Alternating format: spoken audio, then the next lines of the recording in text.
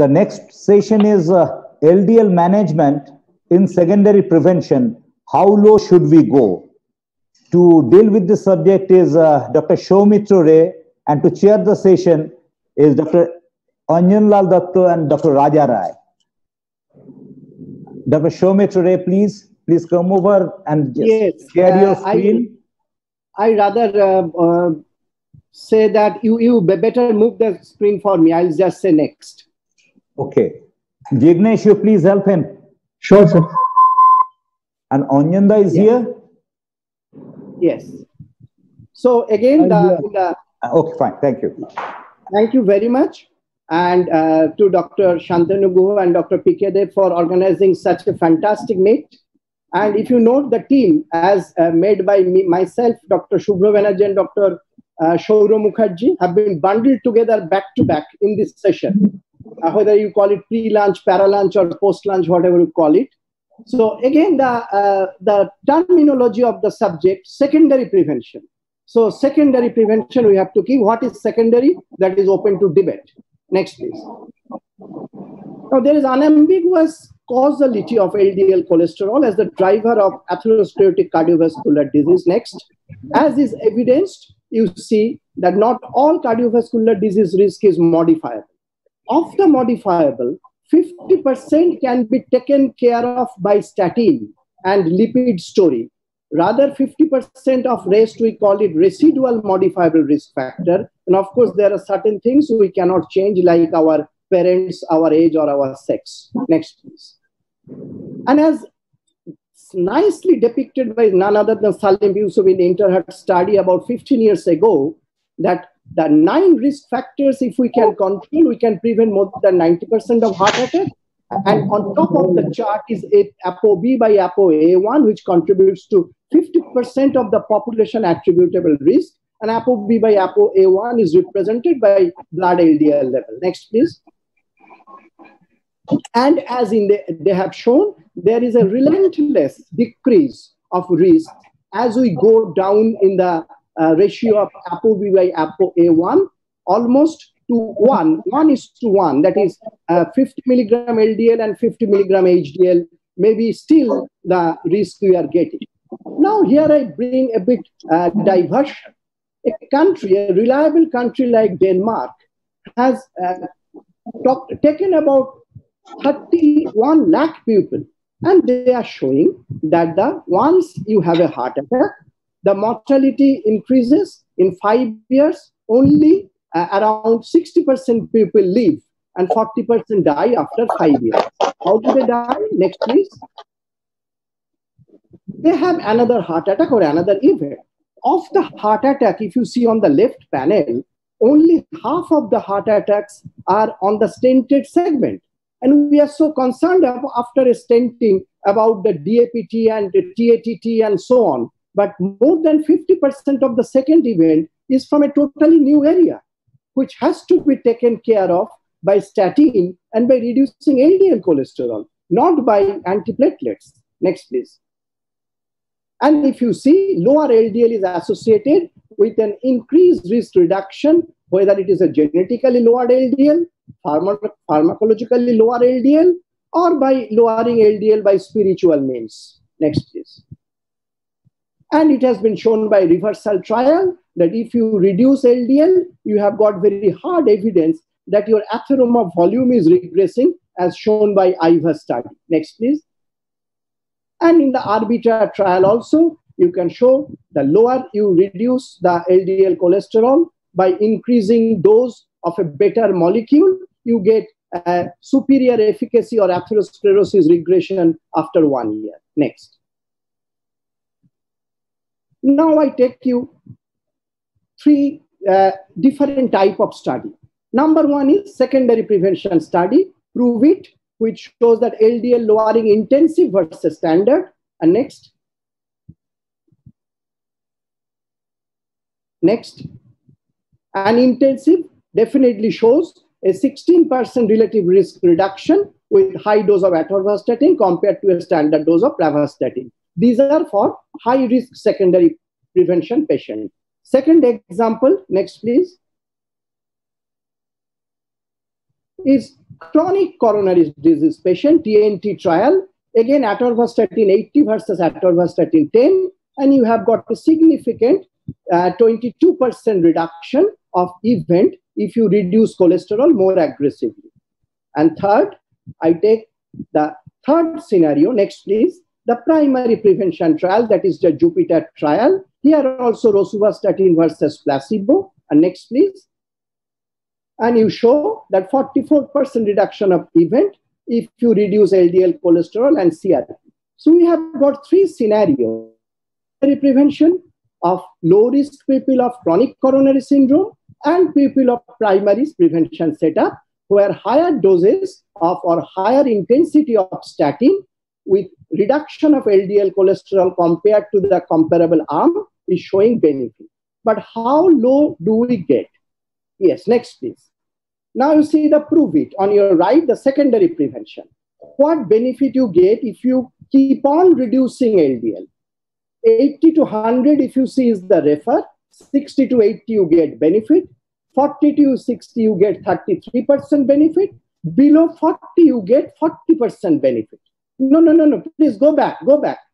If you come to the TNT trial of chronic coronary syndrome, from 100 to below 64 of LDL, you get an incremental benefit, which is very significant. Now you come to the Jupiter of primary prevention. Above 50 and below 50, even in primary setup, you get a significant p-value. So whatever be your setup, primary prevention, stable patient, or unstable secondary prevention patient, your cutoff may be 40, 50, or 60, and not 70 or 100. That we knew for a long time, because these are 10-year, 15-year-old trial. Why didn't we discuss? Why don't we show this trial? Because we could not reduce the LDL to 40. So why should we bother the patient and destabilize the general physician that you have got a good goal, but you cannot attain the goal? What is the point in saying that? Next, please.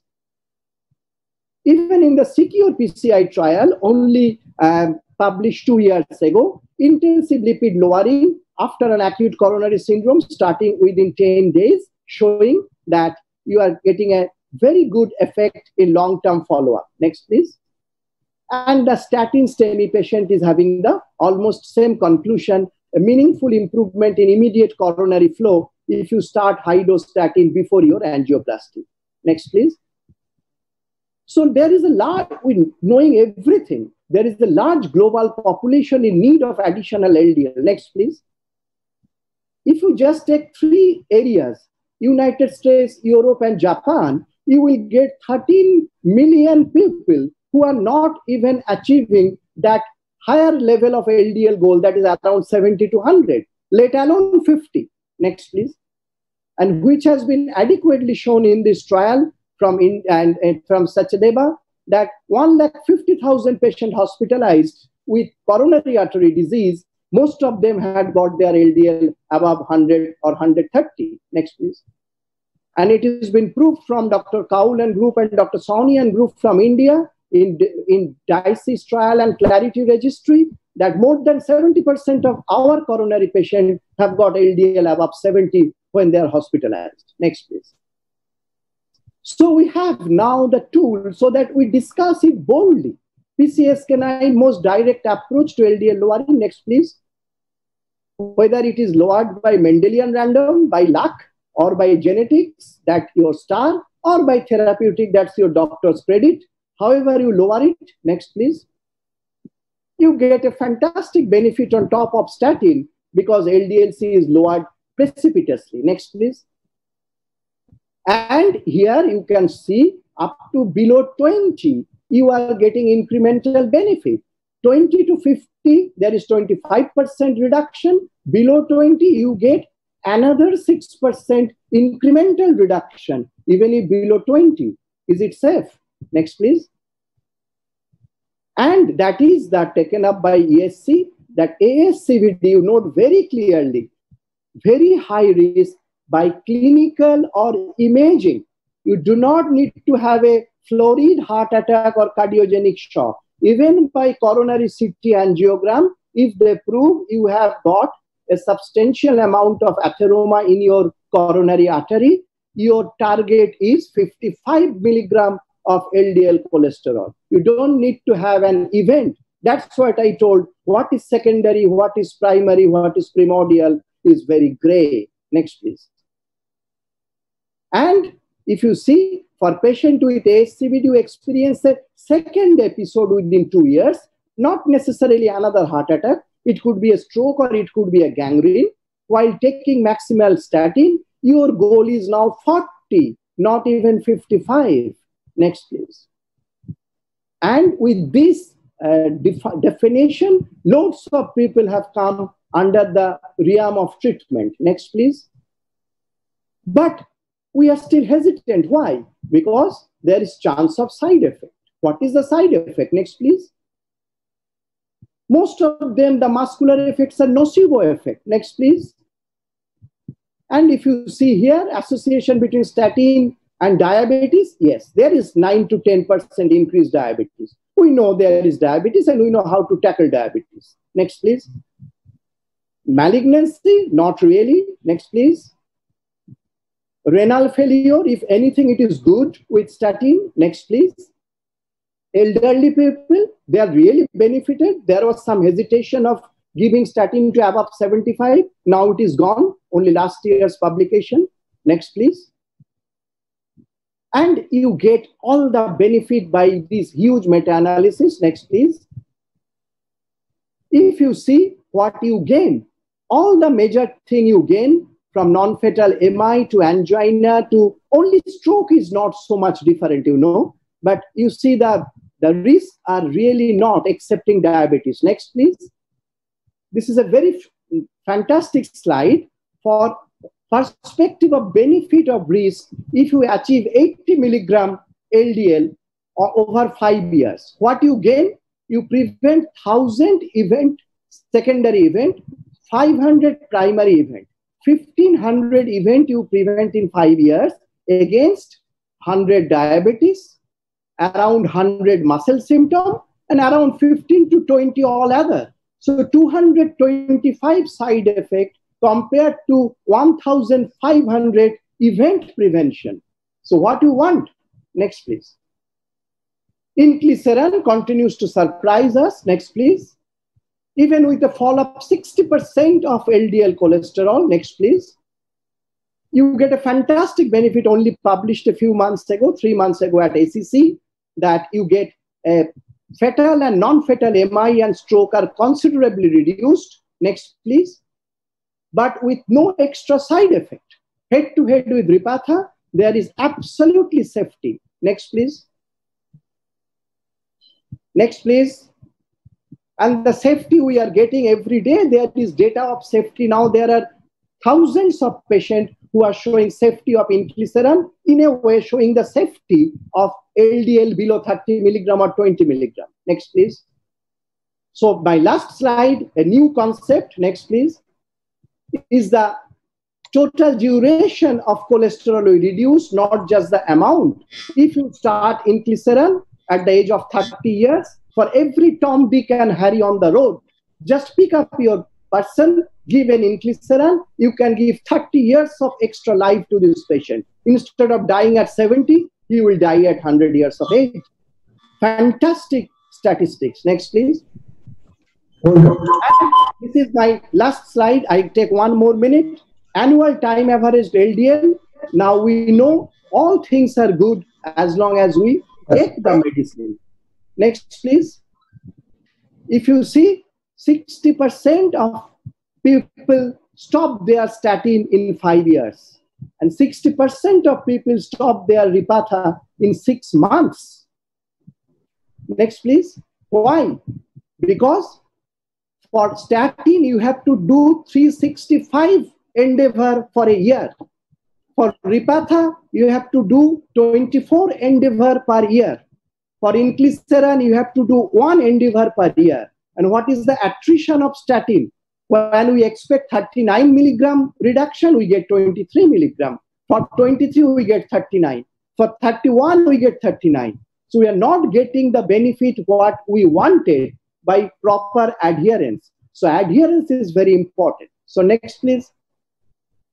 So future directions, we know the PCSK vaccination and gene editing, and we know the no lower limit for LDL for all this therapy. Next, please. My summary slide. So, ladies and gentlemen, LDL-C is the most important modifiable risk factor for ASCVD. Next, please. Target LDL depends on the clinical scenario. Next, please. In secondary prevention, risk stratification is important. Next, please. In highest risk group, target may be as low as 40. Next, please. In very high risk group, it must be below 55. Next, please. In high risk, it is around 70 or low. Next, please. These targets are now achievable with lifestyle management and pharmacotherapy. Statin side effects are real but overemphasized, but should be kept in mind. LDL-C value as low as 20 is now proved to be safe. So go ahead, my dear friends, and see the Niagara Falls and enjoy the beauty of the Niagara Falls. Next, please. Thanks. Dr. Anjanal Dattu and Dr. Raja Rai, please. Yeah, Dr. Saumitra Ray, thank you very much for a very teaching lessons for us. I'm glad to learn that you had mentioned about the class 2A indication of ESC, where LDL lower has been recommended as 40 for those who had a second vascular event after MI, which we don't usually speak. You have very correctly pointed out that not only the figure of LDL, the duration of LDL is also equally important, like TTR and warfarin that we use in the anticoagulants. But I want to know from you, duration and figure of number of LDL is okay, but what about the speed at which LDL is reduced? That is also probably important when you are dealing with a case of acute coronary syndrome. And the Indian Society of Lipids, or Lipid Society of India, in a consensus statement, has recommended 30 milligram LDL for the high-risk patients. What is your take on that? Yes. First is the acute reduction is now gaining inertia by the angioplasty trial, where it is shown that before angioplasty, if you acutely load, there is some pleiotropic effect. We are not even sure whether it is due to LDL reduction or the pleiotropic effect of statin. This is still an open area. So I won't go much into that, but I'll say as soon as possible. And of course, if not days, must be in terms of months, because in familiar hypercholesterolemia patient, the quicker you reduce the LDL cholesterol, the more you save their poor organs. That is very important. And we should start statin therapy from the age of 9 or 10. That is the newest recommendation. About the 30 milligram, of course, we Indians are more prone to have atherosclerotic and diffuse atherosclerotic disease compared to Caucasians. So if Caucasians say 40, why can't we say 30? We always go 10 ahead. We are 10 years younger to have heart attack. We have got 10 years, 10 times more having diffuse coronary disease, 10 times to have got more multiple coronary artery disease. So why don't we go 10 milligram below? That is, I'm saying jocularly, but I think as low as 20, we have got document. So if we can reasonably attain 30, we should not reduce the dose. That is my appeal. Don't de-escalate the therapy. You may not try to achieve 30 or 20. You may be happy below 40 or below 50. But if your patient comes with an LDL of around 27, do not please reduce the current medicines.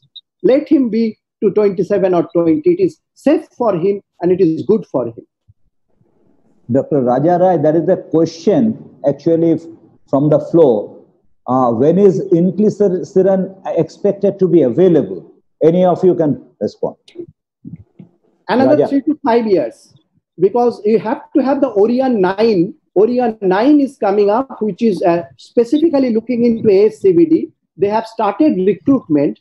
Their recruitment will be finished in 2022. So maybe in 23 or 24, we will get the full data analysis. So we have to wait for 3 to 4 years. Dr. Saumitra Ray, you remember Bronwall's famous editorial, the three factors to do away with ischemic heart disease from the world on earth, and one of them is inclisiran and genetic and imaging. And he said inclisiran is the best, and he said you start everybody on 30 years to give inclisiran. I told him without naming him as a flu vaccine. He said, Yes. give like a flu jab to all the society people at the age of 30, a dose of inclisiran. Don't think about the cost effectiveness. That will be hugely cost beneficial. That is his last take when he told it in Rome ESC. Dr. Rajarai, please unmute yourself. You are not audible. Dr. Rajarai.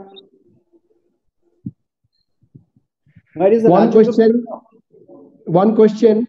If a patient has a intracerebral bleed and the patient is 75 years and above, would you like to reduce the dose of atorvastatin? I would hear in acute bleed, still the miracle trial is looming in the background.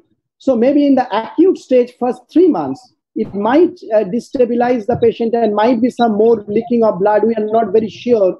But anyway, we are not expecting a heart attack within 3 months of an intracranial hemorrhage. So maybe I'll reduce the dose for the time being. I'll keep the LDL around 70. But the recent American Stroke Association has said that they would, any kind of stroke, want the LDL below 50. They are now getting bold as the cardiologists. Yeah, am I audible now? Yeah. Saumitra, thank you for your excellent deliberation as usual. Now, my comment is that when you go down from 60 downwards, the LDL cholesterol, you get an incremental benefit, but not in terms of absolute reduction, mostly in terms of relative risk reduction to the tune of 20-25, but that may translate into 2 to 3% absolute risk reduction. Now, my question is, even if you get a sort of any side effect like a hemorrhagic stroke or something like that, which is extremely rare, would you think that will be because of the medicinal effect, or would you think that will be because of the too much lowering of the LDL cholesterol? I'm too small a fry to have my opinion on this. You have to have randomized control trial to prove or disprove or give opinion. I don't think though it is related. I think cerebral hemorrhage is so common in elderly patient with hypertension and other risk factor. There is no point bringing another risk factor like a statin or LDL to account for the hemorrhage. I don't think so. But in Sparkle study, Saumitra, those who were on atorvastatin, they had a 55 patients increased intracerebral hemorrhage compared to 30 or 32 those who were not taking atorvastatin. Maybe just a coincidence. They're not dying of heart attack. That's why. I think we are running out of time. That's why they are dying of intracranial hemorrhage. Okay, thank you. Okay, thank you. Thank you.